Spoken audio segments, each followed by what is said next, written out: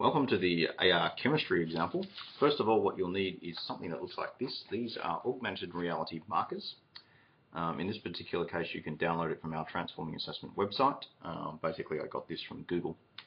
So Google AR or augmented reality markers or augmented reality patterns, and you should find something like this.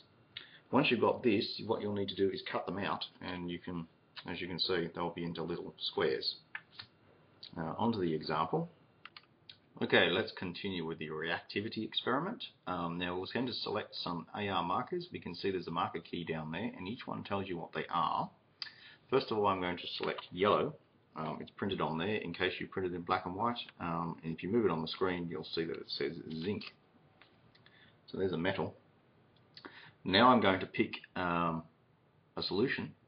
Let's pick copper sulfate. And move that onto the screen. We can see there, copper sulfate.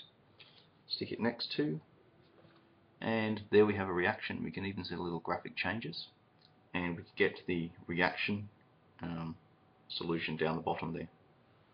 We can of course try other combinations if you so desire.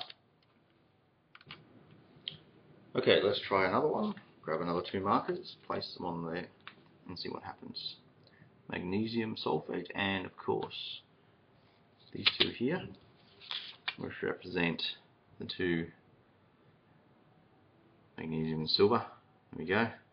Nothing happens.